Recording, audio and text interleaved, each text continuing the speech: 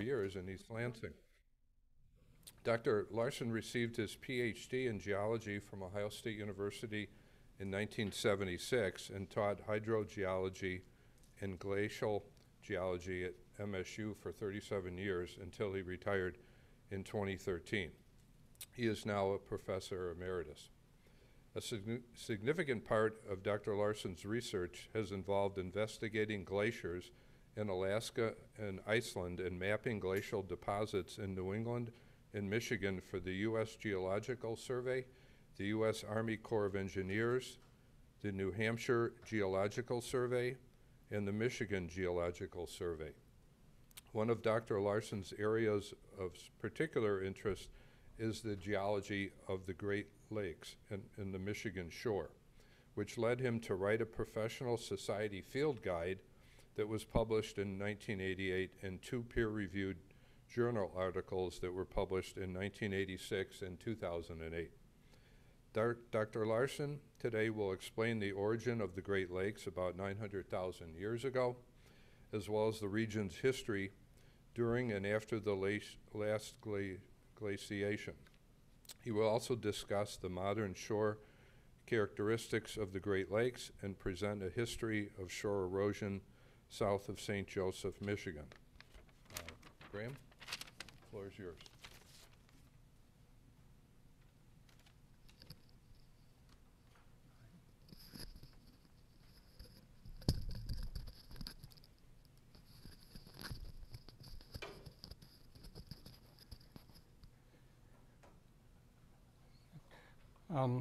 Good afternoon. I've got a little signal here. Can everybody see the screen okay? All right, great. It looks great at home. All right, good. Glad to see this many people. Most of my students never show up for anything like this. But, you know, I am glad that I do have one problem there. There's a nice lady over there wearing a blue top, and she's got a mask saying Michigan.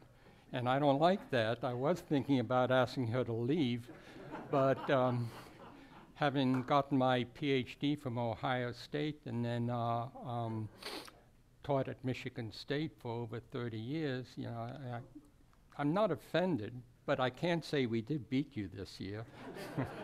Okay. Okay. What I'm going to do is I'm going to go over the slides, and I will basically focus on 2 things. One is the origin of the Great Lakes. This is a jewel that we have, particularly here in Michigan, since we are bordered by 3 of the Great Lakes, actually 4. If you count Lake Erie. And their evolution is quite complex. So I'm going to kind of go through a little bit of the geology of the region and also then how the lakes came about. And then near the end, I'm going to talk about some aspects of coastal erosion that's occurring along the shore of Lake Michigan here. One of the things that Tom Wolf didn't mention is that I do work for the Corps of Engineers. Well, he did mention that, but it's mainly, I'm a geologist and I do consulting for them, and my work involves mapping the geology along the lake shore. And I'm also involved with the Department of Justice in Washington in terms of litigations that are occurring between property owners and the Corps of Engineers. So I still am involved in research, and I'll talk a little bit about the issues related to erosion along the shore. So let me begin then with the first slide. And so far nothing's happening. So Graham, if you'll Push take the your button. mouse and click onto that slide, then it'll tell the computer that to wake it up, and now you can use your left-right arrows. All right, hopefully it's awake now. Okay, great. Yeah. Okay, we're in business now. I'm going to move the lectern back a little bit so the people at home can see me a little better, because I like to kind of move rather than being chained to the lectern, and there's a more of a field of view here. Let's start off with the geology. Now, when I do these slides, you can see at the top, there's a number here, 17.1 preglacial landscape. And this basically is one of my lectures from class. And this is lecture 17.1, which involves basically the origin of the Great Lakes. And then right below it, you'll see some highlights of what I'm going to be explaining about the slide. So first thing that's important to recognize is, like, we're right here in Holland, Michigan, but when we look at the geology of the Great Lakes, what we see is that this region here that are multiple colors are basically Paleozoic sedimentary rocks. There are limestones, there are shales, there are sandstones, and that's what makes this topography here. And it's basically a lowlands. And in contrast to that, if you go up north, across the Mackinac Bridge and then to Sault Ste. Marie, you get into this canary color, and that is the Canadian Shield. And it is very old. In fact, it's greater than 541 million years old, whereas everything further south in this lowland area is less than that in age. And in fact, it gets, the oldest bedrock around here is around 200 million years. And what I'll do is I'll talk a little bit more about the geology and how it relates to the Great Lakes as we move along. Okay, so that's the bedrock geology. Before glaciation, there was no evidence of glaciation here in Michigan. And what there were was rivers, just like you would see down south, rivers cutting through the landscape, and it would be basically just bedrock. And these rivers were of two different systems. There was a river, this is before the Great Lakes were formed, there's a river system here, which is called the Laurentian River System. And it flowed eastward into the North Atlantic. And then there was another river system, which is down here. This is the Taze-Mahomet system, and it had tributaries all through here, Minnesota and Wisconsin. And it flowed up, made a loop, and then headed south, and it discharged into the Gulf of Mexico. So the landscape would have been totally different here. You would have basically have seen the bedrock topography, much like you would see maybe down in Tennessee, and then these major river systems, very much like the Ohio River system. A lot of discharge. Well, this landscape was then altered, and it was altered by glaciation. There was a continental glaciation that overrode this landscape, and it extended all the way down south to about Cincinnati, Ohio. And so we're right up in here. So you can see it was quite extensive. And there's a big, broad lobe here that took advantage of the low area. Here's where the Appalachians are, and that kind of inhibited the glacier from going further south. Well, this glaciation tremendously changed the topography, particularly around here in the lower part of the peninsula. It also changed the topography or the landscape in the upper part of the Michigan, upper Michigan. Yes. Could I ask you to take your mic and put it a little bit closer? Do you feel it right here? Okay. A little bit closer. People at home are just having a little bit of a hard time, but I think that should be fine. Now Okay. Testing, 1, 2, 3. Okay. Is that better? Okay. I can also raise my voice if you like, but I was explaining earlier on when I used to lecture, I'd have 300 students way up there, and half of them were asleep. The other ones were recovering from the weekend. And, you know, it's kind of hard, and in order for them to pay attention, I would speak softly without a mic, and it would force them to listen, you know. Well, maybe some of them, okay? All right, if you can't hear me in the audience, just raise your hand, and that'll be a signal to me, okay? All right, when the glaciers came down to Cincinnati, Ohio, which is about here, it tremendously altered the landscape, and all this area basically deposits left by the glacier. And in green there is an outline of the glacial moraines. And these moraines were very low, subdued ridges left behind by the glacier, and they outline the lobe that entered into Michigan. And if you look at the moraines here, you can see a whole bunch here in northern Ohio, and these are related to the Erie lobe. This is ice that came down and terminated about here.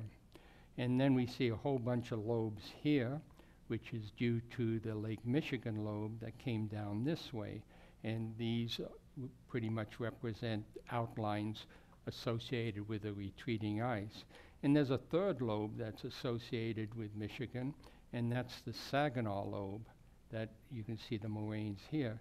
So in essence, what's happened is Michigan, the lower part of Michigan, was invaded by 3 ice lobes that eventually merged and extended all the way down to about the Ohio River. So what I'm driving at is the landscape that we see here is a relatively new landscape. It's a landscape that is developed for, say, the last 1,000,000 years, but particularly since the last 100,000 years. Oops. If you were in the Upper Peninsula of Michigan, what you would see is the landscape that is a result of glaciation. It's a little bit different than here. What you would see is bedrock and very little in terms of glacial deposits, just a thin veneer, in some cases very patchy. And in other places, you would see that the bedrock was gouged out. And this is a tremendous power of the glacier to erode into the bedrock. And so when you're in the Upper Peninsula, particularly the western part, the landscape looks totally different than down here because it's dominated by the old bedrock, the Precambrian bedrock, but also sculptured by glaciers coming down. Now, in contrast to that, you come down here in the lower peninsula of Michigan, and this particular picture is around the Kellogg Biological Station near Kalamazoo, Michigan. And what you see is very rolling topography, and the glacial sediments that overlie the Paleozoic bedrock are in many cases, over 200 feet thick. And so think of this as a covering, hiding the geology below it, and also those old river systems. Way in the distance here, if you look all the way back here, that's one of the moraines, okay? And as I mentioned, these are very broad, long ridges left behind. Now, if you drive over them, you won't notice them. I will notice them because this is my training. You won't get a nosebleed, I guarantee you. They're very low. But some of these ridges can be traced for hundreds of miles, in one case 500 miles. That's the Port Huron moraine. So let's get back to the geology now. What happened here, if you remember, prior to glaciation, there were these valleys, river valleys. And these river valleys extended in areas where there was very soft bedrock. And if you look over here, see this kind of color, Upper Devonian sedimentary rock? It extends right along here, and you can see it's mostly shales. So if we look here under Lake Michigan, it is underlain mainly by shales, soft rocks that the glaciers coming down can take advantage of and erode. If you go to the side, for example, right here, the yellow, this is Silurian sedimentary rocks, and it's mainly dolomites, a very hard type of limestone. Now let's go over to Lake Huron, and we see again that same color underneath. You see how it loops around like this?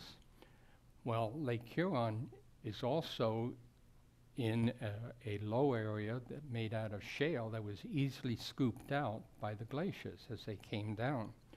And if we start to go down to Lake Erie, again, there's that same yellow color.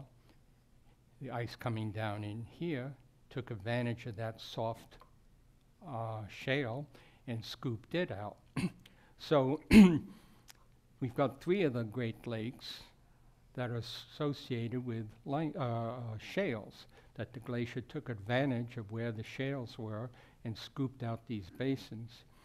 If we go to Lake Ontario, we see it's this purple color, and these are Ordovician sedimentary rocks, but notice it's again a shale. It's an older shale, but it was soft enough so that when the ice came down this way, it also scooped out that basin. So we're basically seeing 4 of the Great Lakes are there because the glacier took advantage of the soft bedrock, the shale, and allowed basins to form. Now, when we get up to Lake Superior, it's a bit different. And what we're seeing here is that this Lake Superior occurs within this Precambrian rock, which is basically crystalline rock, granites and metamorphic rocks. And so we have to kind of explain what's happening there. So let's take a look again at 2 profiles. This is the one going through the lower peninsula of Michigan, and we're seeing the geology in cross-section. And what we're seeing is that Michigan, lower peninsula of Michigan, is essentially bedrock associated with the Paleozoic. The Paleozoic is sitting on top of very, very old Precambrian rock, and it's bent as a basin. And when you look at this, think of these as dishes piled up on top of each other, okay? A big dish, a smaller dish, a smaller dish. These are layers of sedimentary rocks getting younger in age as you go up.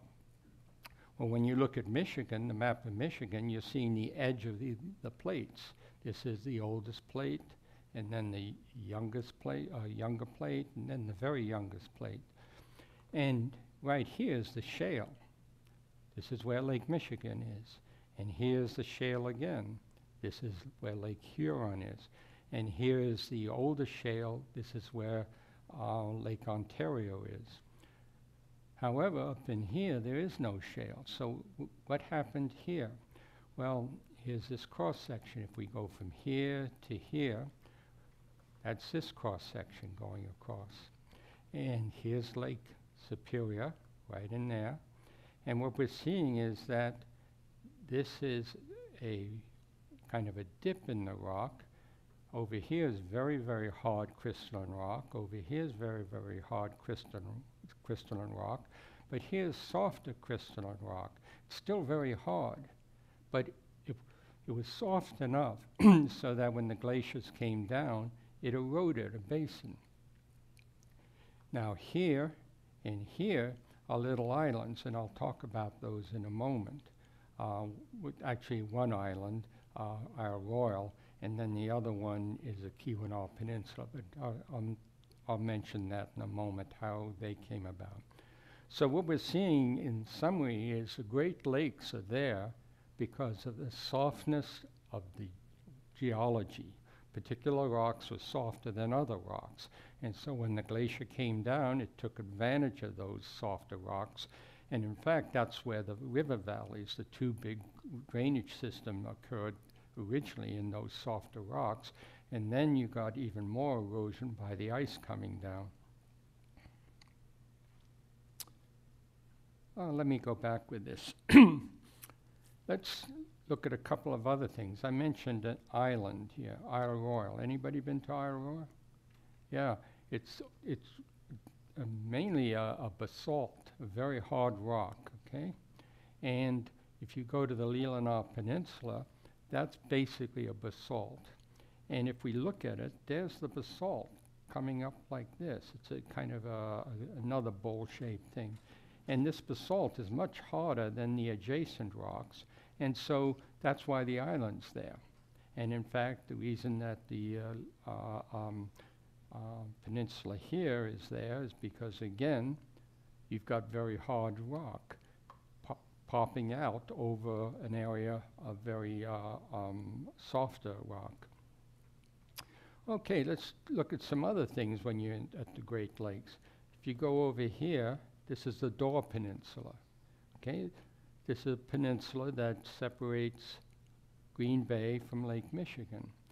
And let's ask ourselves, why is that there? Well, the reason it's there is that this particular rock is the dolomite. It's very hard. And so that peninsula is there because of the resistance of that rock. Here's another peninsula. Anybody know what the name is? It's Bruce Peninsula. And it's a Canadian peninsula. And again, it's there because of the hardness of the rock. The basically Silurian Niagaran rock. If we follow that, it goes like this. And there's Niagara Falls. And it's there, Niagara Falls is there because of the very hard rock. And in fact, when we start to look at these islands here, they're there also because of this Silurian dolomite, very hard rocks. And so what we can see is the shape of the Great Lakes are very much affected by both the geology, the underlying bedrock, plus also the ability of the glacier to erode. In some places it could erode very well, in some cases it couldn't. And so you end up with these lakes that have some wonderful characteristics. Okay, when the glacier came down, as I've been explaining, it scooped out the soft rocks, but it didn't just form a nice basin like a pot or something like that. If you go and look at the bottom of the lake, there are actually little areas where it's deeper and other areas not so deep. And these are little basins. So let's take a look right here at Lake Michigan. This is a big basin that's been carved out by the glacier, but there are areas that are a little bit deeper. And these are all related to the hardness of the shale. In some areas it's harder in some places, and it's not as hard in other places. So what we're seeing is a bottom that's not perfectly smooth. It's a bit bumpy. And we're seeing again the influence of the bedrock. And if you go over to Lake Huron, you see the same thing. So there are sub-basins within the basins.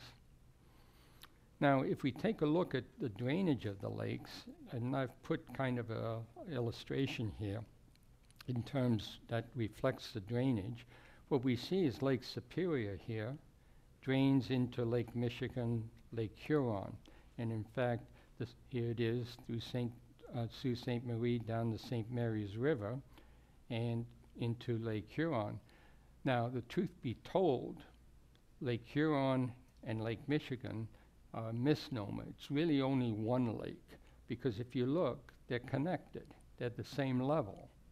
So usually you don't name a lake that's at the same level two names, but in this case, the geography dictates that to the west it's got one name, to the east it's got another name.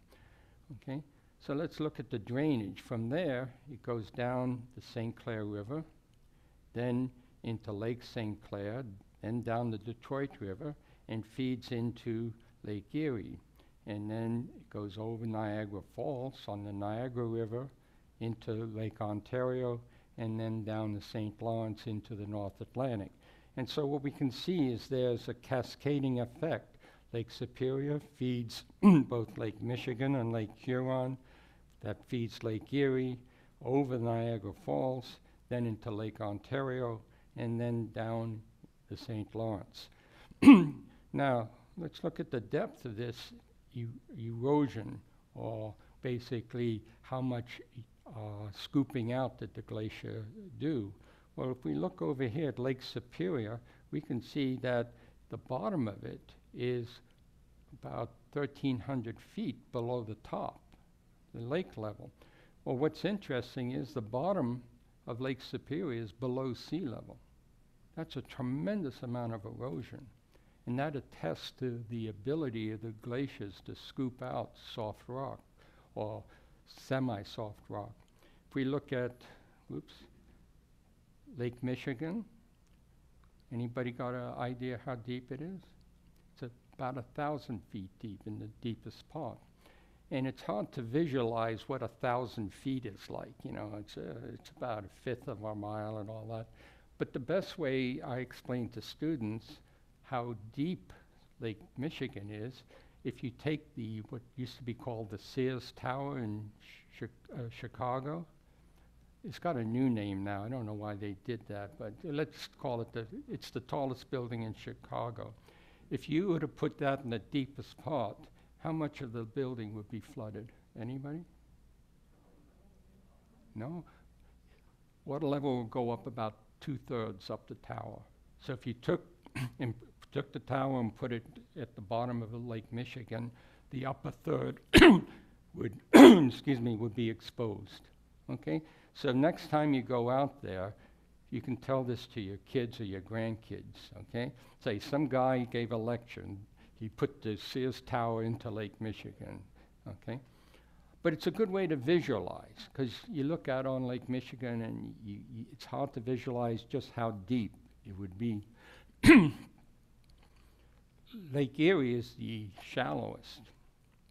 In fact, you can see that didn't erode very deeply, and it's somewhat of a mystery why it didn't, because Lake Ontario, it eroded quite well, and this is the same shale bedrock underneath as it is over here and over here. But it is fairly shallow, and that's why, for example, it's had problems before with pollution, because there's not much volume. It's big, but it's shallow, and pollution could degrade the water very easily. Okay. I think I've done that one. Okay. As I mentioned, the Silurian dolomites can result in some nice aspects of the landscape around Lake Michigan or the Great Lakes. And the picture you see here, this is the Dore Peninsula, and this is some of that Silurian dolomite, okay? So if you ever wanted to see the hard rock, you go to the Dore Peninsula. Over here is Mackinac Island. That too is part of this hard rock, the Silurian dolomite. And if you look at those islands in Lake Huron, that's the same thing. It's all due to that hard rock. Okay, so next question then is, I've explained that the landscape here was glaciated and changed the topography and deposited a layer of glacial sediment. When did this first happen? And that's what a geologist does, not only looks at the geology, but has to come up with some explanation as to when did it happen. And so there are a couple of ways we can come up with this. Well, actually, there's probably 3 ways, but I'm going to go over just 2 of them. We're getting back to this drainage system that existed before the glaciers came down. If you remember, one was the Laurentian system, and it drained off to the east. And it was mainly covered by the glacier, okay? Now over here was this other, the Tays Mohammed drainage system, and it wasn't covered by the glacier, but a little bit was, okay, here and there. And so if we look at the drainage, it came up like this and then swung around and then down. But when the glaciers came down, it blocked off part of that drainage right about here. And the end result is water backed up in the valley. And it did so in a lot of other places. You can see these little blue dots, okay? And so there was sediment. When the first glacier came down, it blocked up some of these lakes or river valleys that became lakes. And sediment started to pour into the lakes. And today you can see this sediment, this residual sediment that was deposited when the glaciers first came down and multiple times after that. So the question is, what's the age of those sediments? Because that'll tell us when the glaciers first came down. Well, a little technical, but I think I can explain it fairly simply. This is a picture of the Earth here. And we all know that if you take a compass right here, it'll point north, which would be, I believe, in that direction. Am I right here? Okay, that direction. And the compass, basically, the north arrow of it is drawn to the magnetic North Pole. And that's how it's been for a long, long time.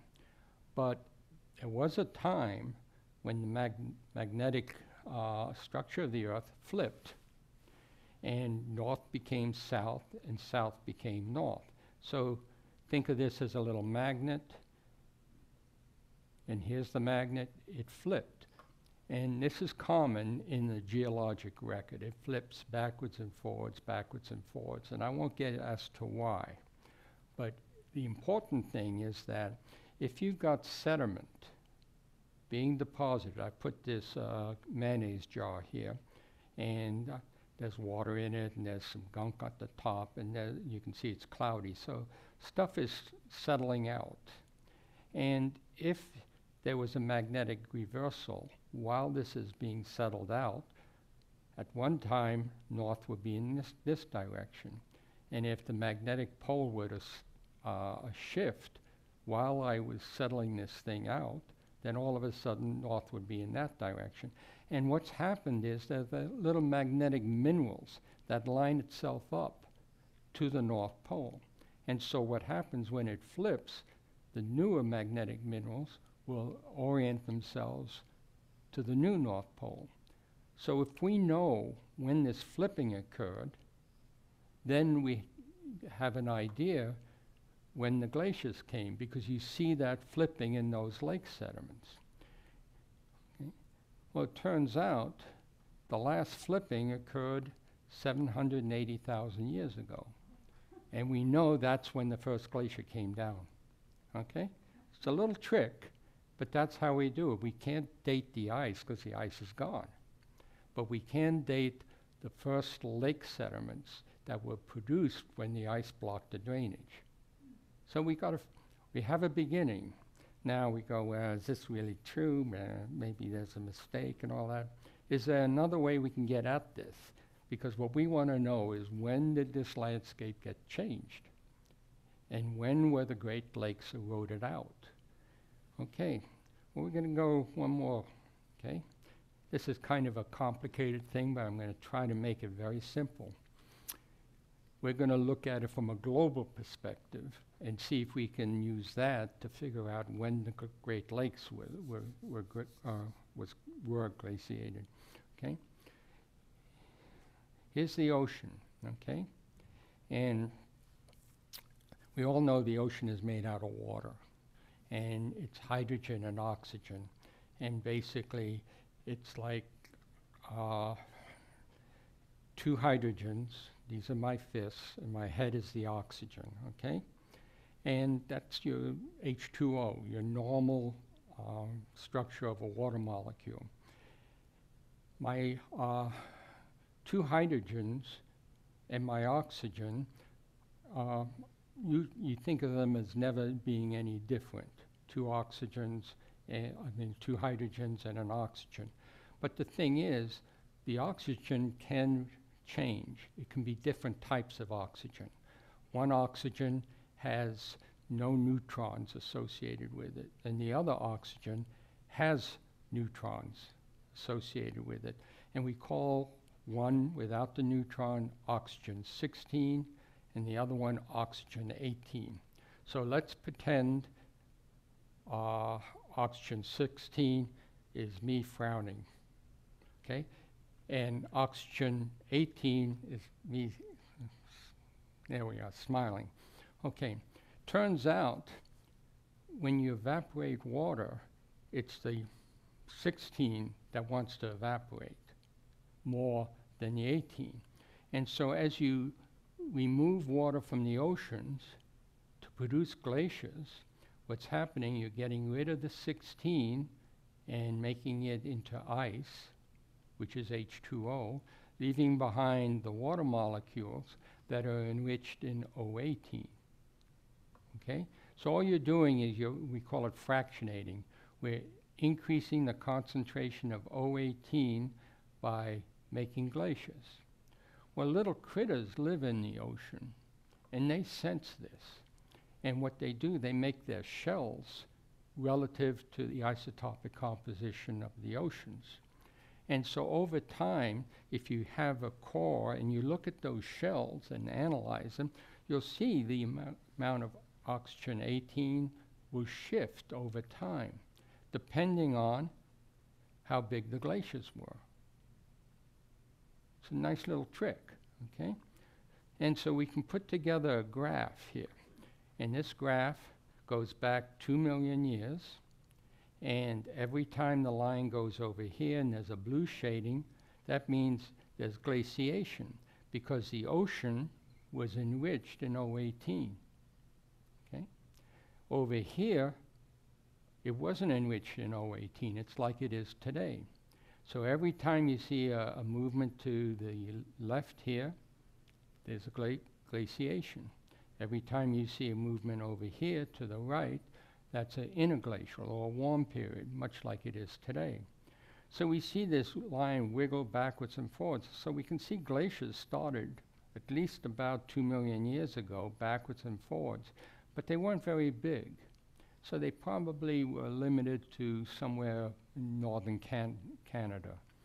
But when we move up to right about here, we're about 900,000 years ago. All of a sudden, the glaciers get really big. And that's when they started to come down to the Great Lakes. And that's when the erosion began. That's when they started digging out that shale. And then what happened is that the glacier retreated, and it got a bit warm. And then it advanced, and then it retreated. And every time, it's like a shovel coming down, digging out. And then you walk and have lunch, come back down, dig it out again. And it made those lakes deeper and deeper and deeper. And we can see backwards and forwards, backwards and forwards. And so when we look at the Great Lakes, they're the product of about 9 glaciations. Not just one glacier, but 9 of them. And to digress a little bit here, which is kind of interesting, here's this interglacial period of time. And notice right there is when it was the warmest, okay? And we're talking a little before 500,000 years ago. And then here, about the same temperature, the warmest period of time. Here was a little cooler, that interglacial period. There it was quite warm. And that's where we are today. So here's something that's interesting. The topic today is global warming.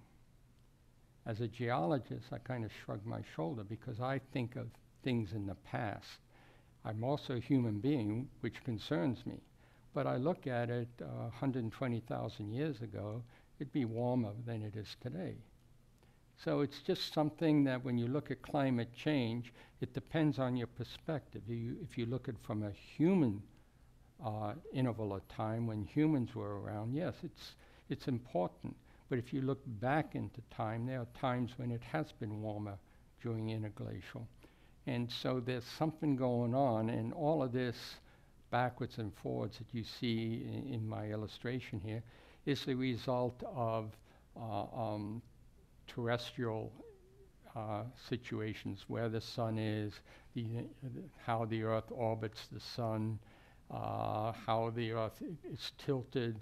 Actually, the Earth is tilted relative to its orbit, but that tilt changes. And all those things accumulate and cause climate to be different, and the glaciers grow and retract, grow and retract. The problem that we see today is that there's now another layer on top of that, the atmosphere is changing. So we've kind of overridden the natural system. But this is a different, totally different lecture. Okay.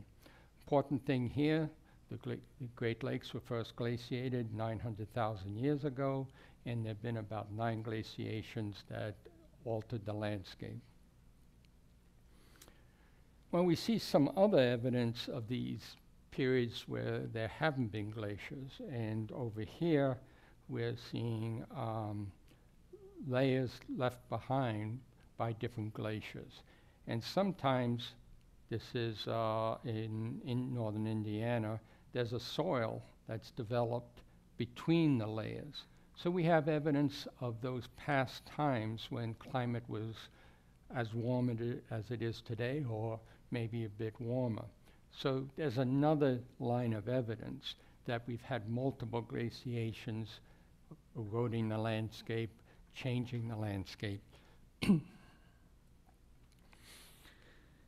There are also fossils that we can find that tell us something about climate. And the one that's really interesting is this one right there. This is near Toronto. And these are deposits that were left behind during the last interglacial, during that warm interval of time. And then there are these other little black dots and some of these other ones right here, the triangles. They represent fossils left behind or wood left behind during or subsequent from when the last interglacial occurred.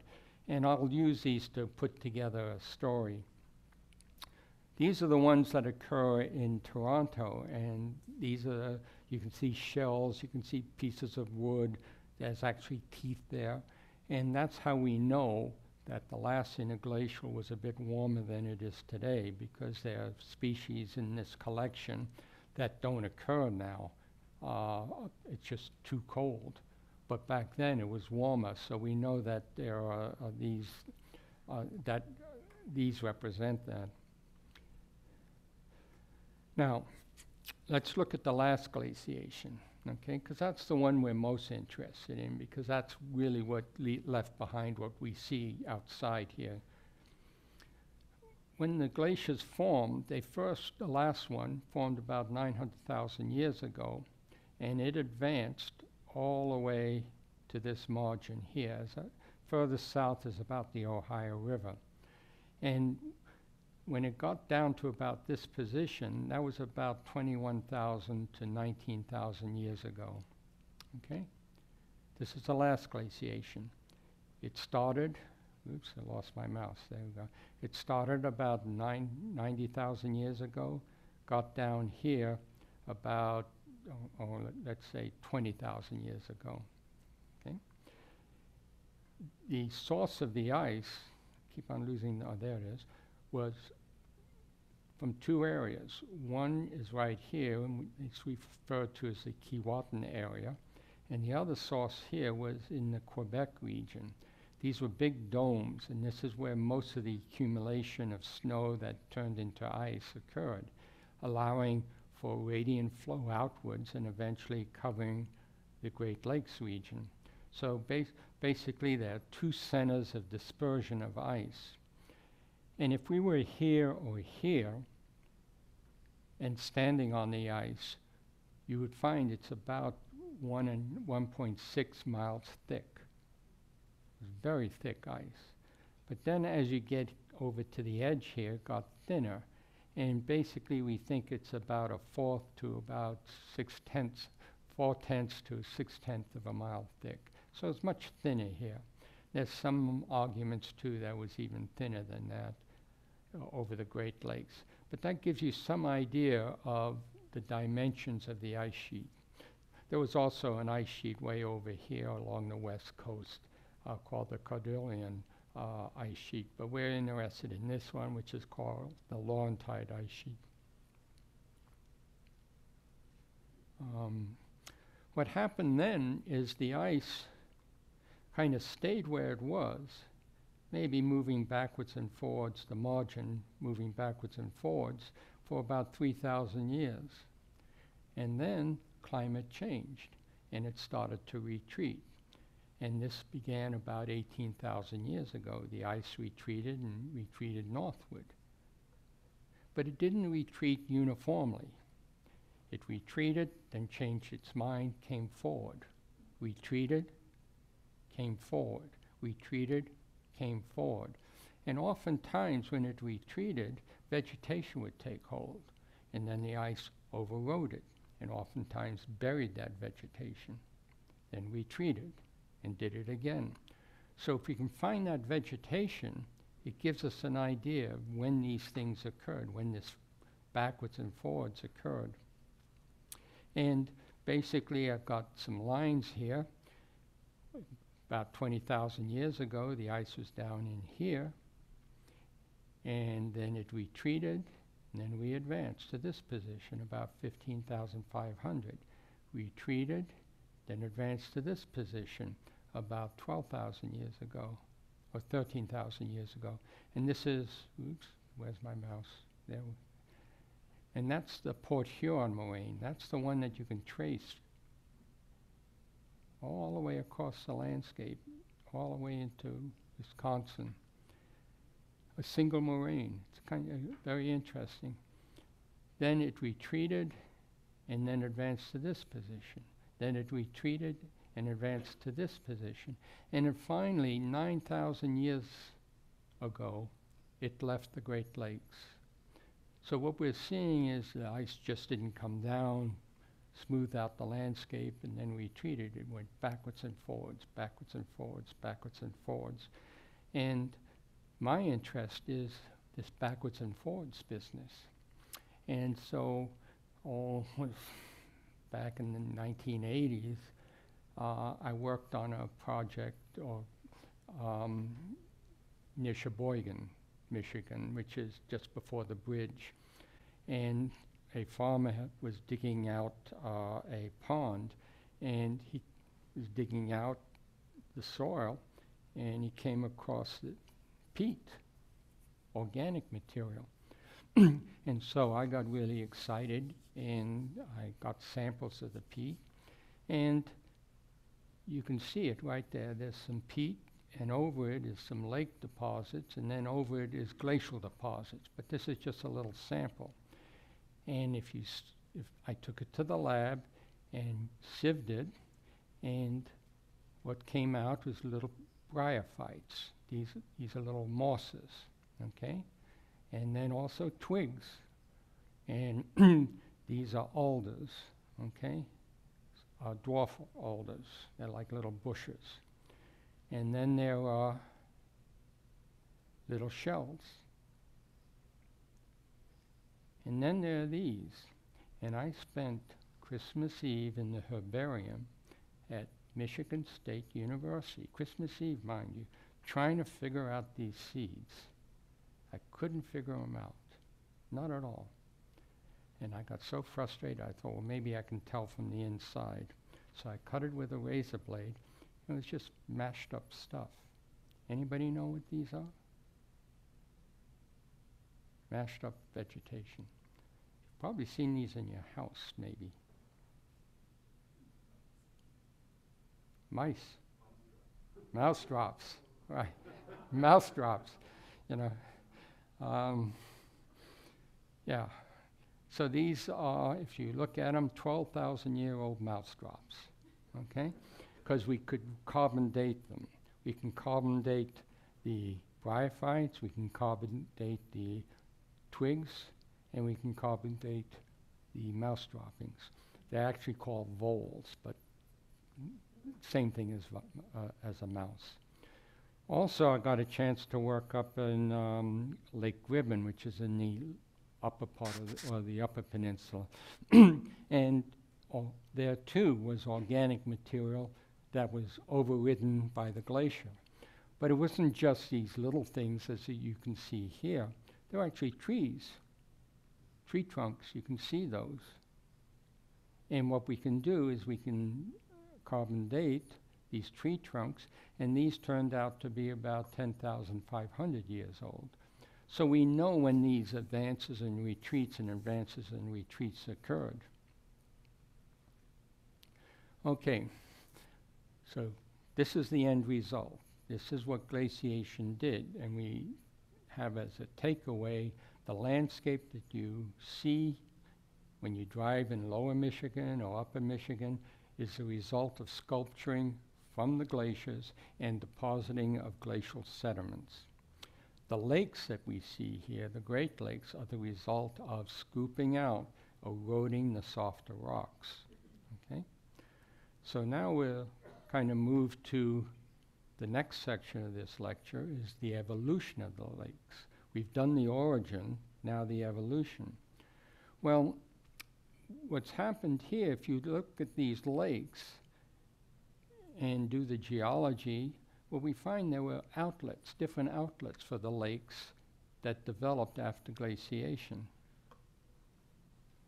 There's my mouse. There was one here in Chicago. There was one here in Fort Wayne, Indiana. There's one here in Buffalo. There's one here in Rome, New York.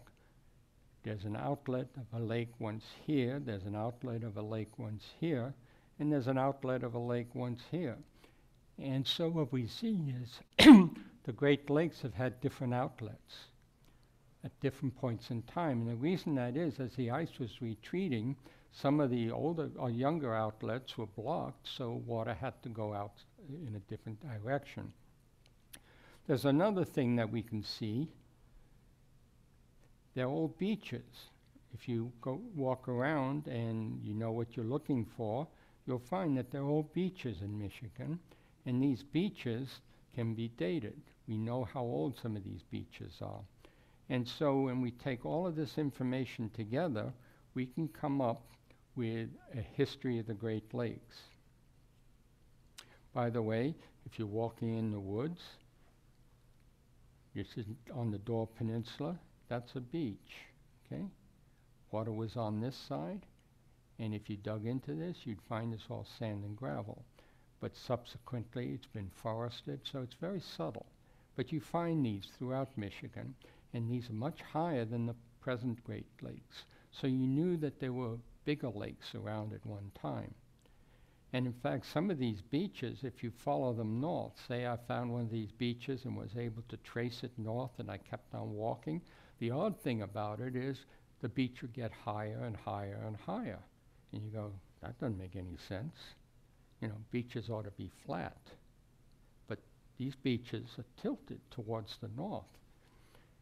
For example, there's a lake called Glacial Lake Algonquin, and there's the beach. This is Port Huron, and this is way up to the north in the Upper Peninsula. And you see this beach, which is about 9,000 years, gets higher and higher as you go north. This is the current beach right here for the present day Great Lakes. What's happening?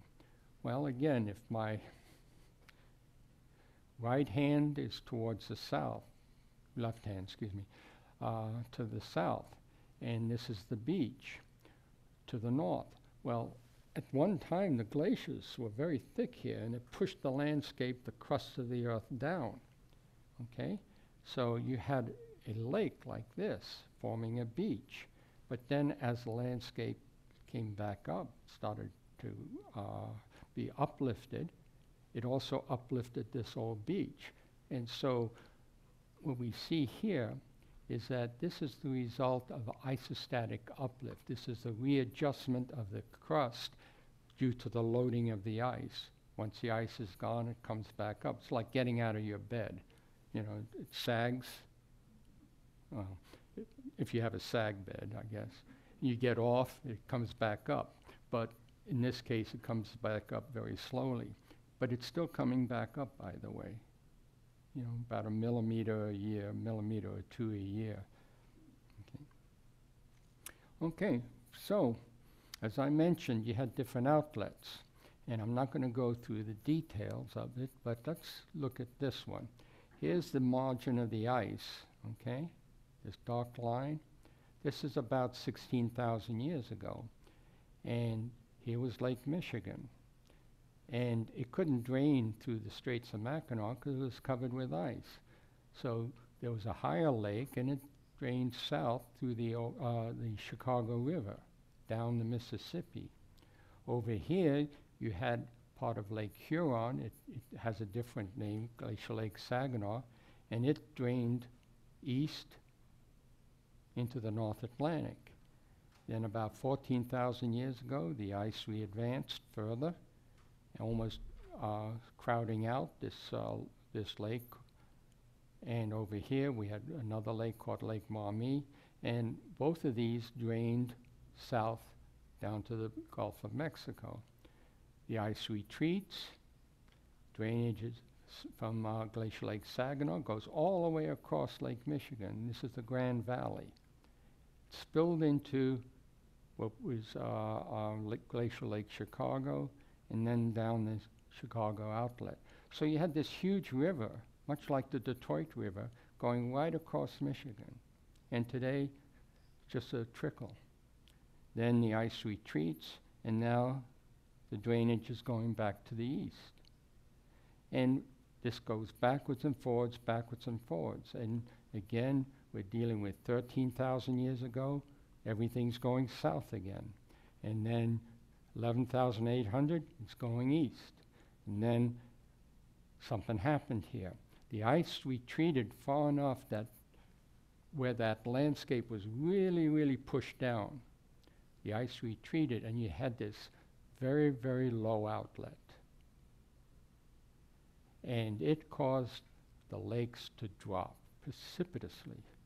And as you can see, the lake was very small here and here, just a few ponds.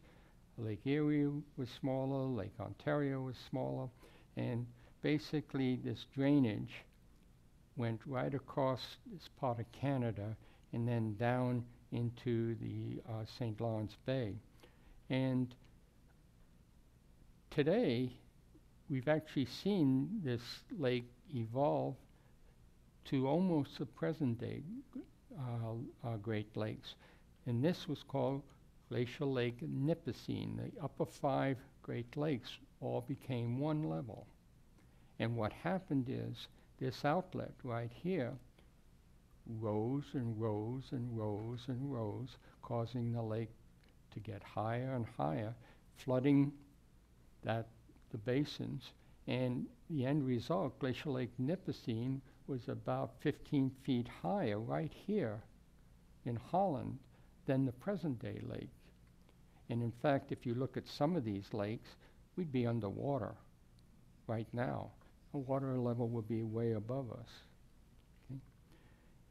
And then eventually, one other thing happened. There was actually a 6th Great Lake. This is Glacial Lake Agassiz. It was huge, and it was held up right there. But when the ice left, it catastrophically spilled into the Great Lakes, probably lifting the water level very, very high. And this is 11,600 years ago. And if you were standing on the beach right here on Lake Michigan, you'd be in trouble because the water would come up very, very rapidly. And there were actually human beings living here, the Paleo-Indians or indigenous people, and they would have seen this.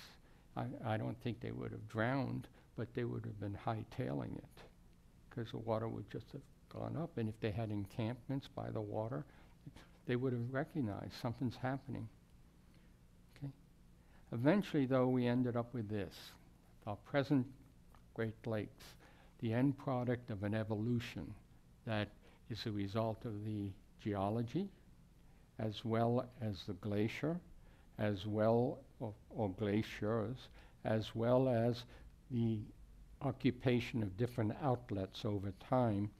And today, the lake level is much lower than that high lake level that I just talked about, Lake Nipissing, because the outlet over here in Lake Huron has been eroding down, causing the lake to drop down to its present position. Okay? That's how we got here. This is basically the story of how the Great Lakes got to where they were. But there's another story that is more in the present, and that is a story of basically what's happening to our shoreline. And particularly this past year, you've obviously heard on the news all the erosion that has occurred along the shore of Lake Michigan due to that extraordinarily high lake level. So I just want to touch on that lake level and also touch on the erosion rate, okay? So we're going to focus in on the lower part of the Lake Michigan because this is more of our interest. That's because this is where we are. Okay. Well, if we go back in time, about 5,000 years ago, that was when Glacial Lake Nipissing occurred. And it was basically in feet now, I've got it here, 592 feet above sea level, okay? Right there. And today, we're about 580, okay? So if you look at the difference between these two, we can see that quite a few feet difference, okay? Let's just do this, 580 relative to 595, so, you know, about 15 feet. Yeah. Big difference. Okay, I think I did the math there, right? Yeah. Okay, so what we're seeing now is this drop about 4,500 years ago was due to the erosion of the outlet at Port Huron. And then since then, the lakes have been fairly stable, but there have been bumps up and down, up and down, up and down. And these are climatic. This is a result of climatic change over the last 3,000 years. Or, you know, they've been stable, but they've been going up and down, up and down. So it's not unusual. Okay? But let's look at the more modern period right in here, because that's what we're interested in. In this graph I pulled out just yesterday, and again, hopefully you can see it. They always put small numbers on graphs, and I always, after my students, put big ones so I can see them. Okay? This is the present level of Lake Michigan, and here's the years. And what's interesting about Lake Michigan is we have records of the level that goes back to 1860. And this goes up to about 2019.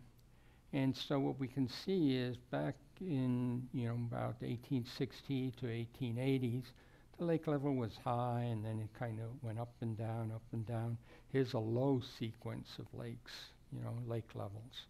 And then it kind of came up and down in general, and then down again, and then up again. And superimposed on this curve, let's start from here.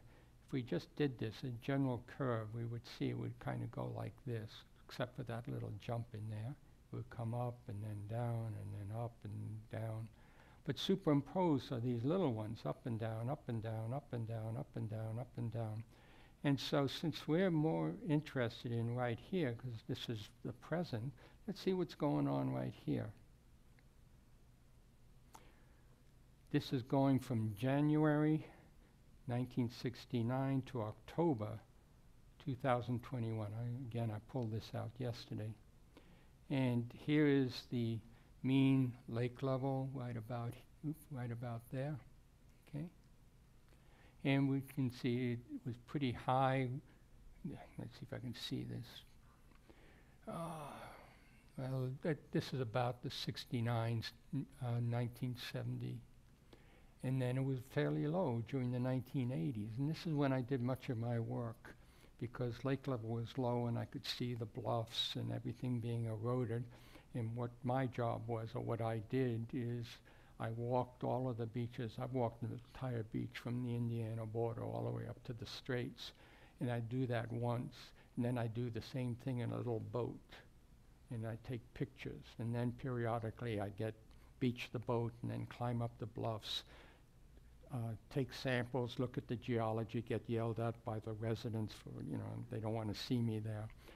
And, but this is how I put together the geology. But what you can see is that there was a very low period right in here, but in the 1980s, it was, 1960, 1970s into the 80s, it was very high, and then low, and then it started to rise again. And then right here is last winter.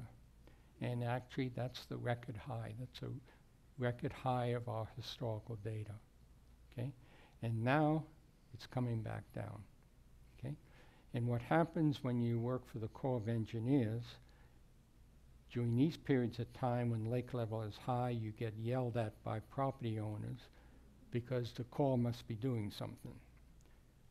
When it's low, you get yelled at by boaters because the harbors are too shallow. They can't get their boats in. And now more recently, the property owners have been after the Corps of Engineers. And so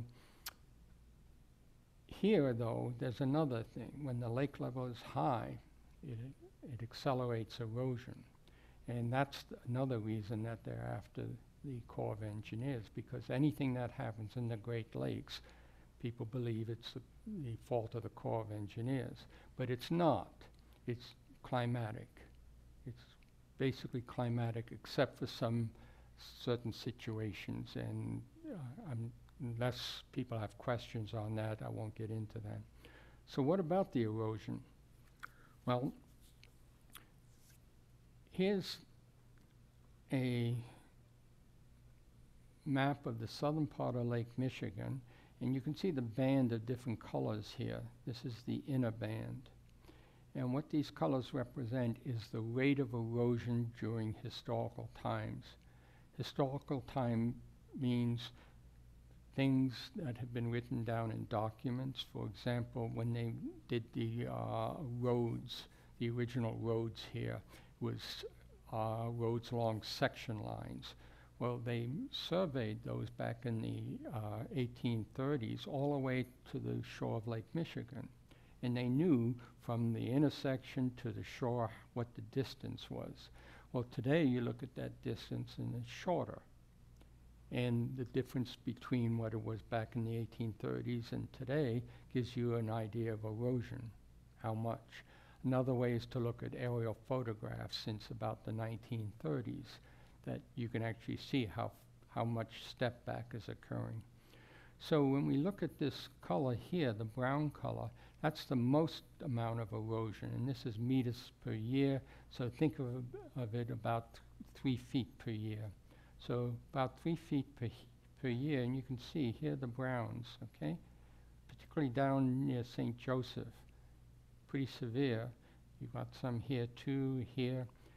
Over here, you don't have browns, but you have yellows and these blue colors and all that. And right there's Holland. And we can see that in some instances, you're actually accreting. That means the shore is moving outwards, okay? So not everything's eroding. Down here's the worst part. We're dealing with anywhere from about 3 feet to 1 or 2 feet per year. And mainly because lake level is high and you have all the storm winds coming in from the northwest. And you produce waves that build and build and build and build and eventually hit this area. Here you don't have so much because coming out of like the Grand River, it delivers sand and it augments the beach, it protects it. And in some cases, as more sand comes down, you actually build up the beach. But in other cases, you destroy the shoreline. And so that's what it is. It's a balance between destruction and construction. And during high lake levels, the destruction dominates, although it doesn't occur all along the shore, but in a number of places. Even over here in Wisconsin, you can see there's been considerable erosion. How long beyond the historical record? Well, I've played around with that, and this is just something I thought you might be interested in. This is a map here. I think we're about here somewhere, okay? But this is St. Joseph area. And these lines represent moraines, okay? The, basically the edge of the ice, a buildup of material along the edge of the ice when the ice was advancing this way. This is just one of those re-advances. And we can see the moraine goes like that, and then it's truncated by the present shore. And we could extrapolate it where it was, kind of like this. And so the ice left this point about 16,000 years ago, and so this was the shoreline then, okay? Now it's here. And if you look at the difference from there to there, that's about 4 miles. And so that's 4 miles within 16,000 years. And I just did back of the envelope calculation. It's about 1 or 2 feet per year. So, you know, there are places where it's been severe, but it's nothing out of the unusual. It's just climatic. The Corps of Engineers are not doing this. Some cases they're culpable, but we'll talk about that another day. Well, I thank you all for coming, and I hope you've learned something. And before you leave, I want you to get rid of that Michigan mask, okay? Thank you so much. We do have some questions in the chat, so I'm not sure I'm ready to have you take that off Okay, yet. yes, okay. I'd be glad, any questions, fine. I Yeah. appreciate it. So we have 3 questions in the chat. Why don't I go ahead and read the first 2, and then we'll open it up for questions in the classroom? Would that be okay? Yeah, well, fine. Okay, however you great. The like. first question, it was a while back, but isn't the Leelanau Peninsula in the Lower Peninsula? Yes, not you're up- right. It's a Keweenaw. I recognized that when I was talking, and I was hoping nobody was going to ask me that. Ah! It's a Keweenaw. But I have worked on the Leelanau Peninsula, and that is not because of bedrock. That's made out of all glacial materials.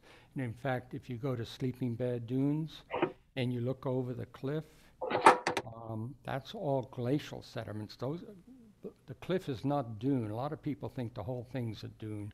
No, it's just the stuff on top. These are called perch dunes. Sleeping Bear is a perch dune, but it sits on glacial sands. So the whole thing is not a dune. All right. Thank you. And again, thanks for pointing that out. I really appreciate it. The second question that I have out of 3 is, why did the glaciers retreat from Michigan in the upper Midwest, but glaciers remain for now in Glacier National Park near the Canadian border?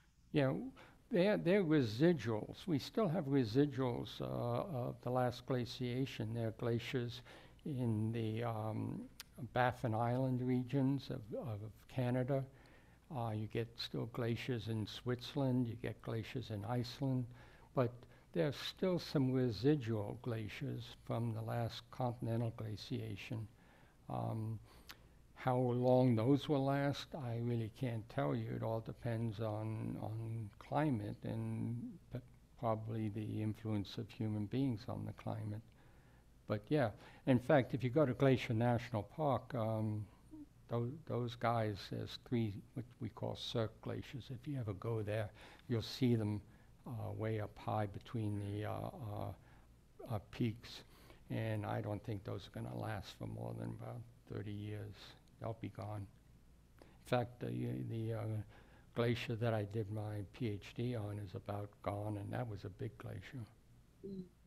There was another question, I believe. Thank you. Yes, there's one more. Is there any truth to changing the flow over Niagara Falls affecting the depth of our Lake Michigan and others? No, I don't think that's possible. No, you'd have to erode that Silurian dolomite, and you can't really erode the upstream deeper than where the rivers are going, the Atlantic Ocean. So that wouldn't be possible. Hopefully it'll continue to flow over Niagara Falls because we have power generators there, and that's renewable energy. You want that. You want the falls to continue to be there because they've got turbines that divert some of the water from the Niagara River down through tunnels into the turbines and then on out. So really, we're robbing some of the flow over Niagara Falls, but most people don't know that. Yes, there's a gentleman back there.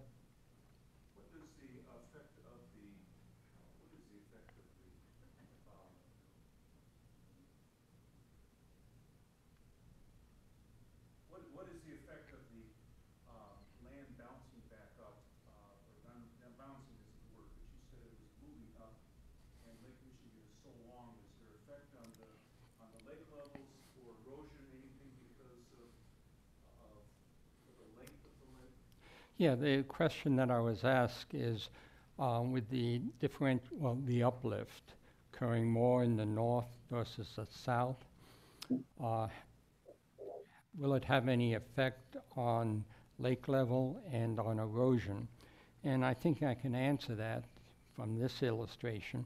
Up here is where the maximum uplift is occurring, and down here is where less uplift is occurring. And for geophysical reasons, actually what's happening, this part is getting lower, okay? It's not only tilting this way, but this side is tilting a bit lower than this, and it's due to let's call it a bump in the mantle material. It's kind of involved, but it is tilting. And as it tilts, think of it this way, that you have a bathtub, okay? And there's a water line. And if you lift one end of the bathtub up, this end of the bathtub, the water's gonna get lower, okay? All right, that end, what's gonna happen? If you lift up the bathtub, the water level gets high. If you lift it all the way up, it finally overflows the sill. And one could say if this uplift continues, one could reoccupy the Chicago River as an outlet. But that's a long time from now, and there'll be other things happening like the erosion of the Port Huron outlet, so it won't happen, but theoretically, if it's this bathtub argument that if you lift one side up, the other side becomes lower relative to this side. The water level in the north will drop, water level in the south will rise, and eventually it'll overflow.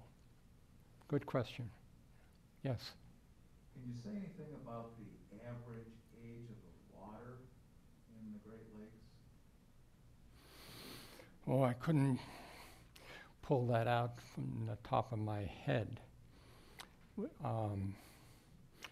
I What is couldn't the do that. question? I've read it, but I don't remember it, and I would just be lying to you if I told you I knew it. So is it pretty old?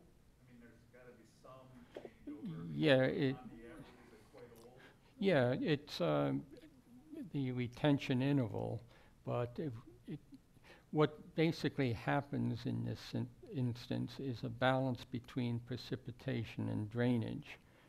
And it's called residence time. For any molecule of water to reside in a body would be residence time. And I should know it, but I don't. And, you know, I could make it up and no one here would know, but maybe somebody watching me would know, and then I'd get an email, you dummy, you know, that kind of stuff. It's probably more than a week. Oh, much more than a week, yeah, much more, yeah. I have one more question on chat right now. Yes, go right. He's asking a question about slide 17.9. Is that something you could go back to? 17.9, right there. Okay, so it says you described the retreat of the Laurentide ice sheet, listing specific time periods. I think it says 11.4 Ka, which is thousand. So I'm thinking 11.4 thousand, 11.8 thousand, et cetera. Can you briefly describe how these time markers can be measured so accurately? Okay, right, right there, near Marquette, just southwest of Marquette, is Lake Gribben. And Lake Gribben, I showed you in a slide, it has that forest bed, okay? And it got overridden by outwash or sand and gravel associated with the glacier.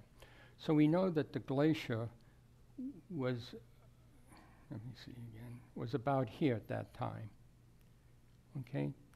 Because we dated those tree trunks. And then the glacier retreated. We know it has to retreat after that.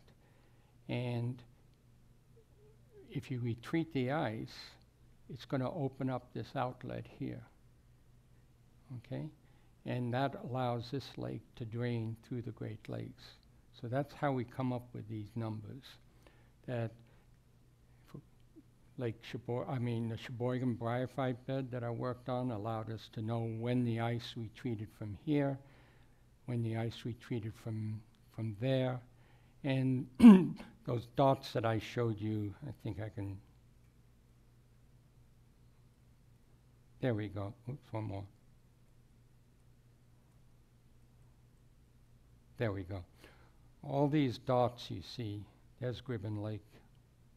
It says Lake Gribbon, but the name is really, Gribbon Lake. But all these dots are where we find buried organic material. And we use those to know or figure out when the ice was last there. Okay. Yes, sir. Yes, sir, thank you.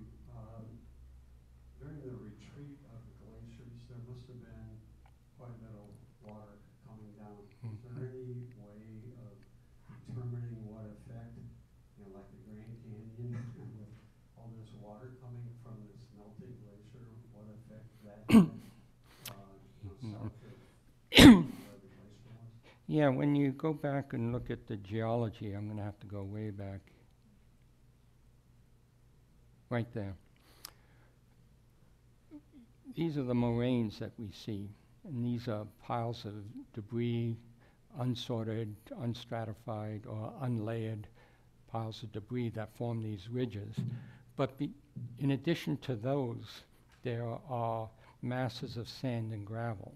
For example, if you go to Kalamazoo, where the Kellogg Biological Station is, that is a big plain of sand and gravel left behind by water flowing out of the glacier. Another thing that is a good indication of all of the flow of water, if you go down to Zealand, okay, that's a big delta that discharged into one of the higher levels of Lake Michigan, probably around 16,000 years ago. Also, if you go up to, I'm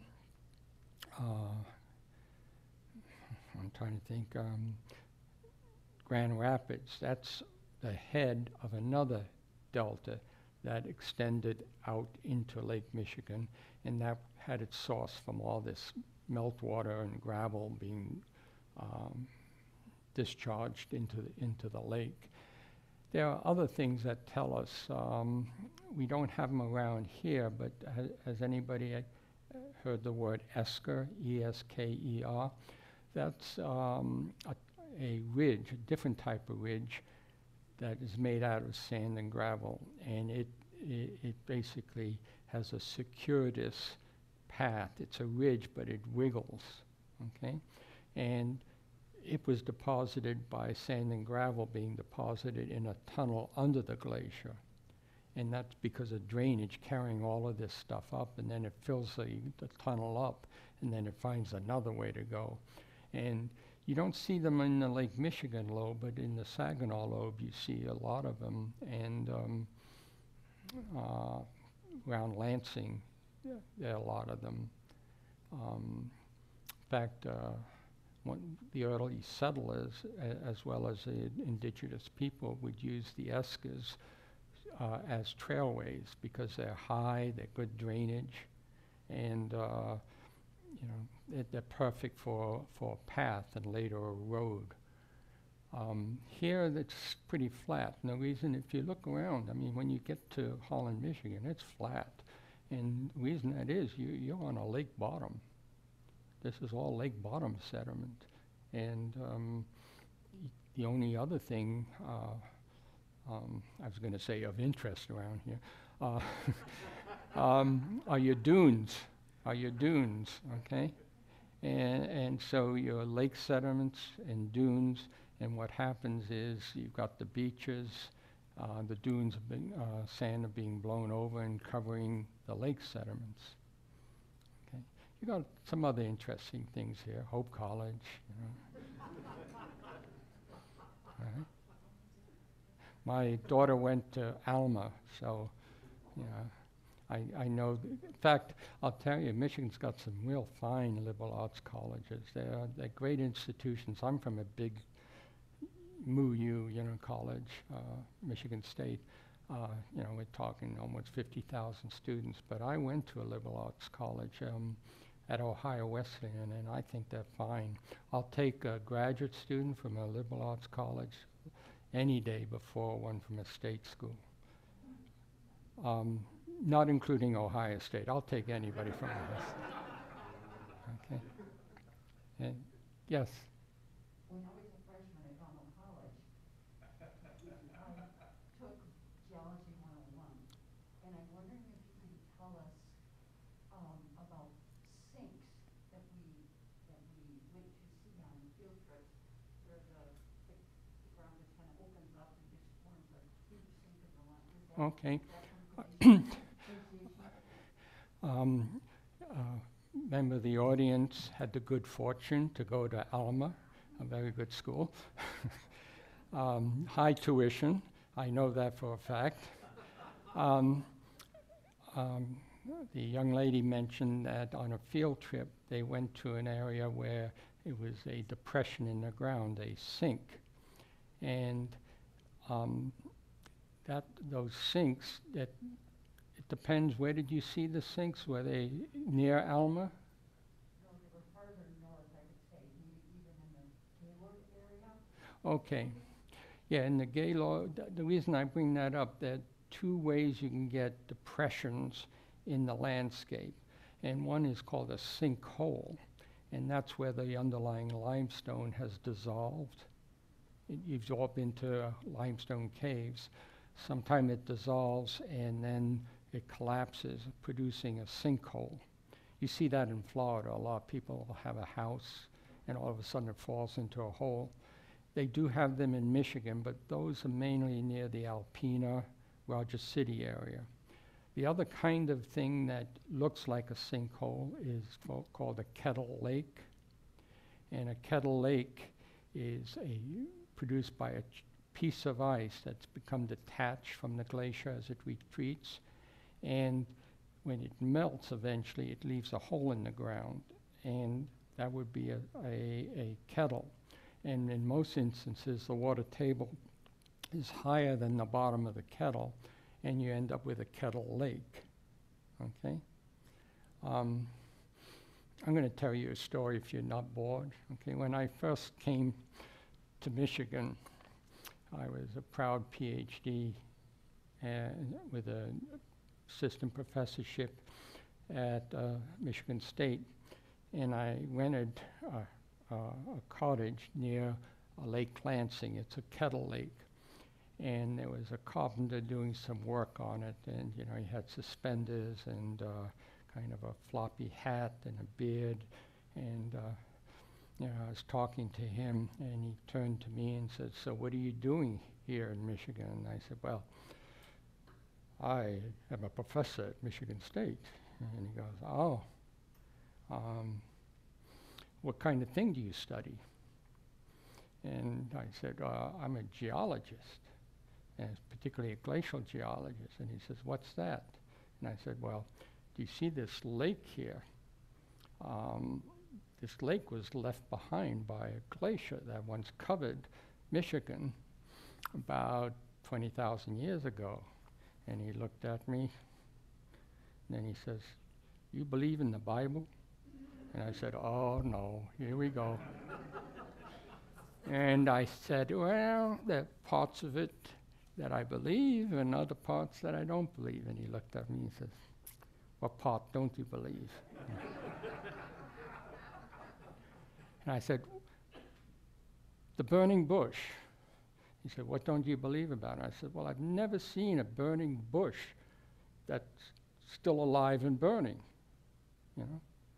And he said, oh, well, I ain't never seen no glacier in Michigan. I have a couple more questions in Yes. chat. Now we are Okay. at 2:30, so if you are either on Zoom or in the classroom, you are officially excused. But do you have a few more minutes if I had a couple questions left for you? Okay, yeah, go ahead. The first one is, you talk about sand and gravel. Can you explain the muck fields in this area? The muck fields in this area are basically, okay, along the shore of Lake Michigan, you see these lakes, inland lakes, just inland from the shore. You have one here, I forget what the name of it is. What is it? Say it again. Macatawa. Okay, and these kind of lakes are common along the shore of Lake Michigan, just inland from the coast.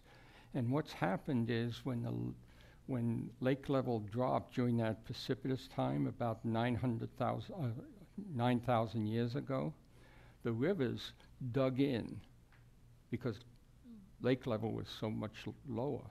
So the river valleys dug and dug and dug. Then the Lake Michigan came back up and it drowned those valleys. And so what you see are drowned valleys here. And the margins, the lake margin of them, is where dunes and spits and beaches are holding it in. Now, also there's some other low areas that didn't get eroded that far down, but when the lake level came up, they're real wet. And that's how you get those marshes. Okay? I was curious about the driftless area in southeastern Minnesota, which I understood the glaciers never got there. That's right. Can you talk about that a little bit? Again, that's Minnesota. It's a little bit out of my territory, but it was glaciated at one time, but that was a long, long time ago. The most recent glacier or glaciation didn't get that far, and so there's no drift or glacial deposits there. But the landscape was somewhat sculptured by previous glaciers. That's about the best explanation at this time I can give you without going into something much more complicated. Okay, I have one more here. Actually, two more. It's two-part. What can you tell us about any significance to Holland Heights? And then an adjunct to that would be, what about the Grand Valley ravines? Okay, could you repeat the first part of the question? Sure. Can you tell us about any significance to Holland Heights? Holland's Height? Holland Heights. Holland Height. Oh, okay. I know what that is. Okay. It's an elevated area, a little bit higher than the rest of Holland, and that's a terrace. Basically, as a river erodes down, it erodes down a certain distance, and then the river moves a little different, moves to the right or to the left, and it leaves this terrace behind and then roads down, and then might road down elsewhere. So you get these stair steps, okay? That's probably what's happening here. Or it might be part of the Zealand Delta that is a bit higher than the surrounding area. I'd have to look at it. I've mapped it, but I wouldn't know, you know, the name Holland Heights isn't something I would be focusing in on. I look at the geology. Maybe if you look at my email, Tom, can you distribute my email? I could look it up if you have anybody has a question, I'd be happy to respond on email if you're interested, okay? Thank you so much. If there aren't any other questions in the classroom, maybe we could have Tom just close the class for us.